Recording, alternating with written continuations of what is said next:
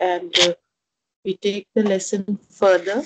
Atmosphere, the domain of air. The thin envelope of air surrounding the Earth is called the atmosphere. Now, we all know that Earth is the only planet which is surrounded by the atmosphere, which affects in the proper breathing process and thus making the life possible on Earth. So, it is the atmosphere which provides this facility.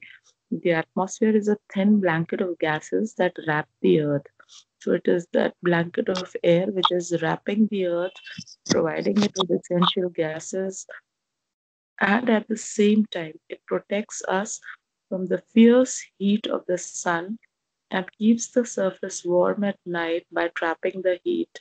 Now, during the daytime, when the sun is there, the excessive heat of the sun would burn the planet had there been no atmosphere. But this atmosphere provides a blanket. It protects us from the ultraviolet rays and the other harmful rays penetrating the Earth's surface. So the blanket stops this ultraviolet and harmful rays of the sun. So this blanket of gases or atmosphere, which we call, actually protects the Earth from the excessive heat of the sun entering the Earth. Then at the night time, when there is no sun around, the same blanket of air, the atmosphere, actually traps the atmosphere, the heat, and keeps the planet warm enough. Otherwise, during the night time, had there been no atmosphere all around the Earth, then it would have frozen down. But because of the presence of the atmosphere, when there is no sun, I mean, when this portion is not facing the sun and it's night, the warmth is provided by the atmospheric gases and they trap the heat of the sun. Okay, it provides us with the air we breathe, and definitely we know that atmosphere has those gases which help us in breathing. It contains the gases that sustain life and moisture that give us water. So now atmosphere plays another role. It sustains life. It provides those gases like carbon dioxide and oxygen, which are essential for life to be on Earth. Then also other things like moisture. It traps the moisture, the evaporation, then condensation, and it results in a water cycle, thus providing water to the planet. So now the next heading is extent of the atmosphere. Now, till where is the atmosphere's extent? Let us see. The atmosphere extends to a height of about 700 kilometers. Can you imagine 700 kilometers? Okay,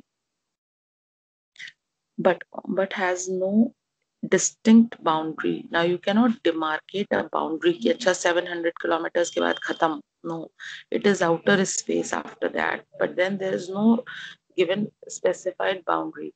It simply fades off into space as it gets thinner.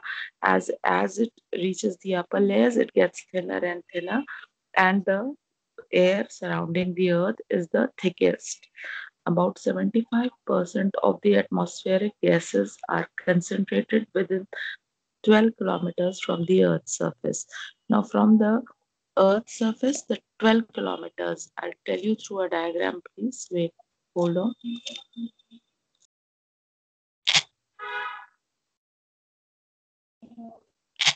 Just a second.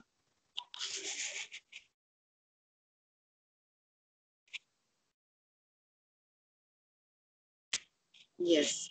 Now, if you see this, supposing this is the Earth. Now, the basic area is 12 kilometers all around. Don't talk, please. Switch off your mics.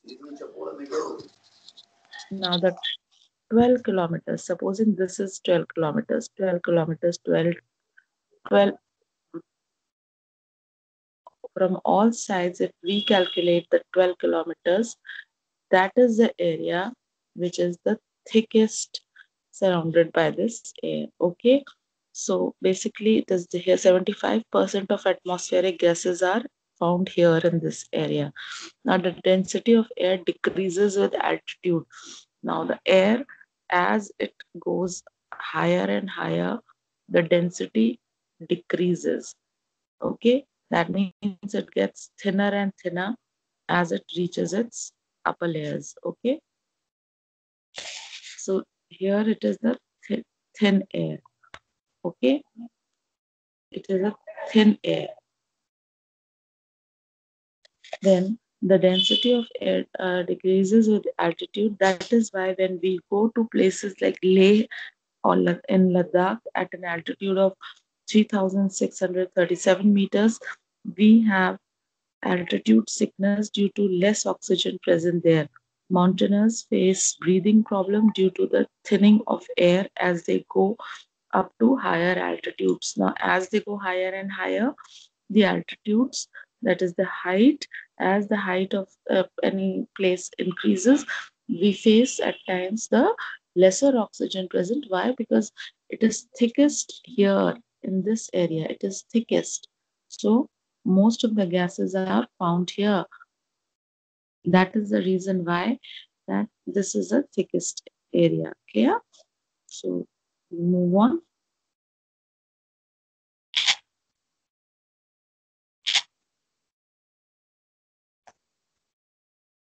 Okay. Composition of the atmosphere. Can you see the screen, children? Yes, ma'am. Okay, thank you. Composition of the atmosphere. The Earth's atmosphere is a colorless and tasteless mixture. Now, we all know that the atmosphere, the gases in the atmosphere are colorless and tasteless. You cannot taste them, and there's no color to these gases.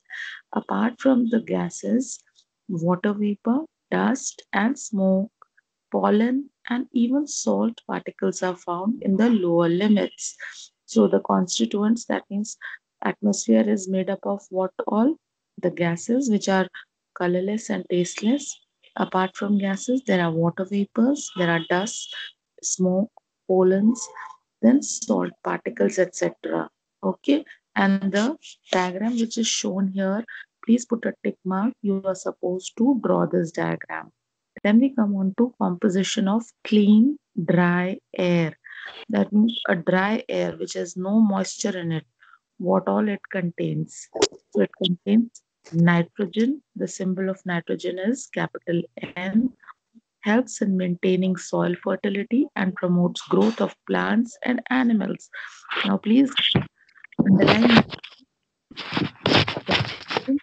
Please stop this. One child is disturbing the whole class. Switch off your mics. Please check your mics.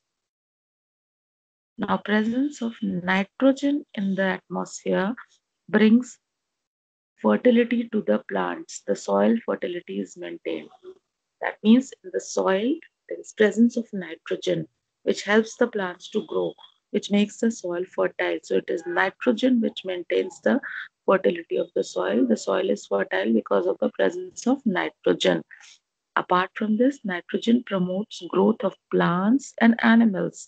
Now, many of us, we know that plants are the basic source of our survival, and many animals depend on plants, and many other animals depend on those animals who are dependent on plants. So, nitrogen, in a way, gives fertility to the soil on which the plants grow, and the animals survive on these plants, and there's a chain, proper food chain, which continues. Then the other gas which is present in a dry air which has no moisture is the oxygen, that is O2. The symbol of oxygen is O2. Please make sure you know the symbols also. Now we all know presence of oxygen helps us to breathe. Then there's another gas, carbon dioxide, which is written as CO2.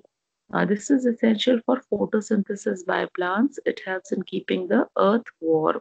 So we all know we breathe in oxygen, we give out carbon dioxide. The same carbon dioxide is also given out and take, I mean, this is the same carbon dioxide is taken and used up by plants in the process of photosynthesis, where the in the presence of sunlight the leaves make food for the plant, and the plant survives, and then it gives out fruits, and those fruits and other parts of the plant are eaten by the herbivorous animals, and these herbivorous animals are eaten by the carnivores, and thus the food chain continues. And so the presence of nitrogen, oxygen, carbon dioxide is very essential in the survival of any living organism. Now they talk of that there are certain other gases which are also present. Now these include, please underline, hydrogen, helium, and ozone. You all must have heard of this ozone layer. It protects the earth from the harmful rays, the ultraviolet radiation by the sun. Okay, so this is what we have done till now. We'll stop here. Is the concept clear to each one of you? Yes, ma'am. Okay, Yes, so ma'am. Yes, ma'am. Excuse me, ma'am. yes, child. Yes, child. Ma'am, in the last class,